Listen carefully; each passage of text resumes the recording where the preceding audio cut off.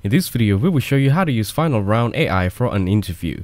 If you guys want to get started with the Final Round AI, you can use the links down in the description.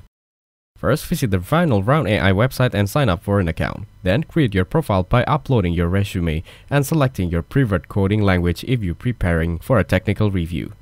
Define your goal, whether it's for a mock interview, live interview, or coding interview. After that, start a session based on your goal. For example, if you're preparing for a coding interview, launch a coding interview session. If you're using the Chrome extension, click on the extension icon when you see a coding question on a Chrome tab. The extension will capture and send the screenshot to the Copilot. Now wait for the extension to turn green and go back to the Copilot page to see the support for the question, including ideas, code walkthroughs, and test case. Once your interview session is over, exit the Copilot session. So that's how to use Final Round AI for interview. Make sure to use the links down in the description to get started with Final Round AI. If this video was helpful, please consider leaving a like and subscribing to my channel. With that being said, I'll see you in the next video.